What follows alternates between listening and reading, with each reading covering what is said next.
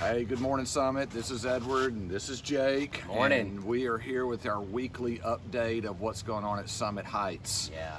So, Jake, I know you have something that... Well, I wanted to let our people know before you start talking, Edward. Let me get ready because I did not come prepared this last Sunday. Because, dude, you were like bringing it. Like you kicked me in the shins, you punched me in the chest.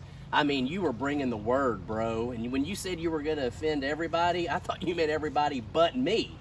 So I just want to make sure that you guys understand that, you know, you can come prepared to church. And so if you feel like Edward's going to step on your toes, you can bring your shin guards. If you feel like he's going to, you know, beam one right at your head, come prepared with a helmet. And, man, it was good, though. Did you get any feedback? I got a little feedback. Well, I'm going to tell you what, man, you inspired me. When you started talking about the masks, I started wearing one this week. I've already lost 7 pounds.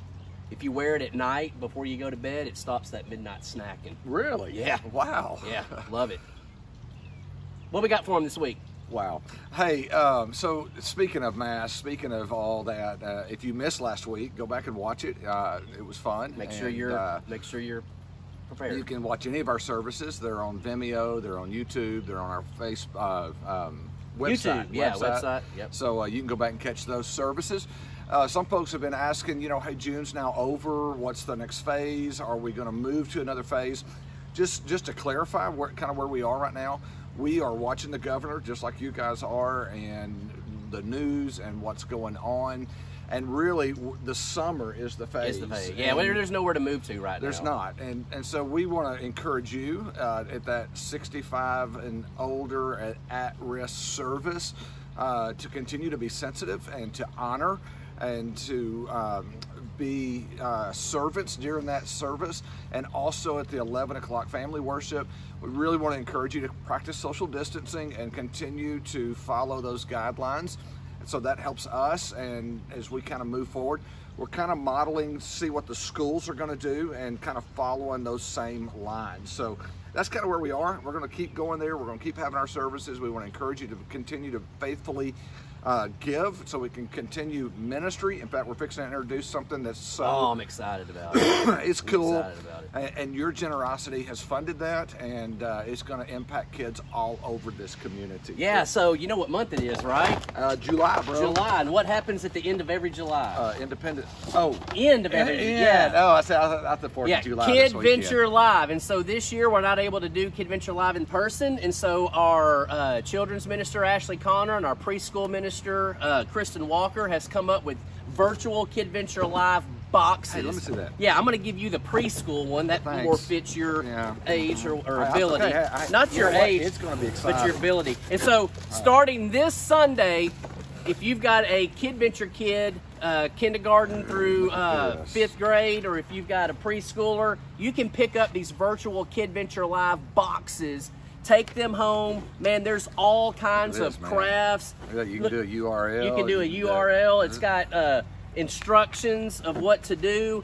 You're going to be having Kid Venture Live in your home with your kid this summer. These are incredible. And here's another cool little tidbit that Ashley and Kristen decided to provide for your kids. When you pick up one of these boxes, you get to pick up a Kid Venture t-shirt. We've got different sizes, different colors. So your kids, they usually get one of these if they go to preteen camp, but we're gonna give them to the Kid Venture kids this year. So pick up a box. He loves the preschool material, I'm telling you. Pick up a box, pick up a shirt, and man, we're excited about that. Edward, listen, hey, focus. You're acting like a preschooler now. You could start taking notes in my sermons with this right here. Focus. Hey, can I close with just something really simple? Sure. Okay. I was listening to sports talk radio yesterday. I do that quite often. And a sports talk radio guy, I don't even know if he knows Jesus or whatever, but he was talking about all of the pushback and all of the criticism that these commissioners are getting, the commissioner of the NBA, commissioner of Major League Baseball, the NCAA football, commissioner of the NFL, because their seasons haven't started and they don't know what they're doing. And he made a statement that really resonated with me. He said, we need to be very graceful and extend grace to the people that are in charge, because we've never navigated something like this Right. before, and it changes daily. And so I guess, Summit, I just want to make a plea to you.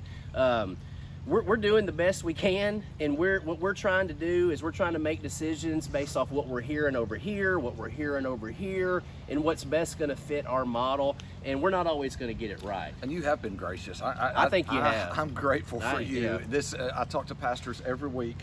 I've got 3 pastors I'm talking to today that it's not been graceful for them. Their people have not been graceful towards them. And so I'm grateful for you because you have been good to us as leadership as we've struggled to make decisions. And our elders, so grateful for those guys. They're so wise in helping us lead and be good leaders and good shepherds. So thank you. Yeah. Thank you. And please continue to pray for us as we navigate this. Yeah, and I want to tell you this. I know there's a lot of scary stuff on the news right now. Be not afraid. Jesus has this.